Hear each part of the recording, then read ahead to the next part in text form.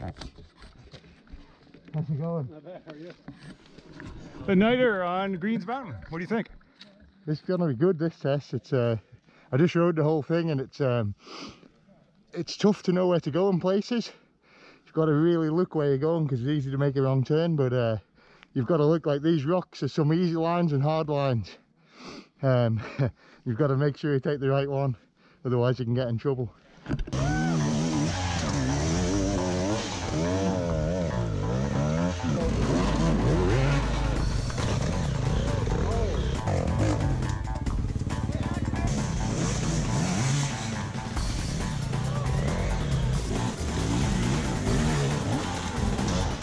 You got this. Let's go, buddy.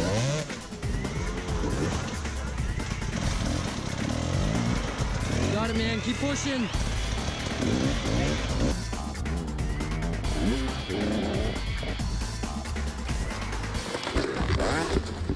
Hi, David Knight. David Knight and Lee Martin. Oh, there's a combination. I got a question for you. Since now doing this Greens Mountain test, on an international scale, I've done of all these really hard enduros and stuff like that, where would you classify this in? Would you say, yeah, no, this is reasonable, or it's like, meh?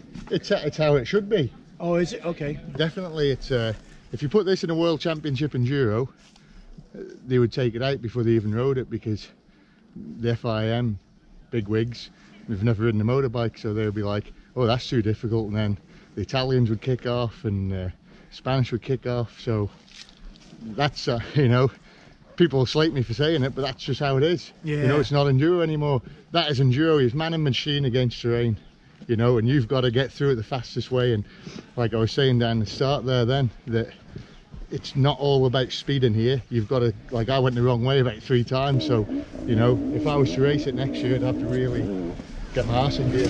Yeah, right.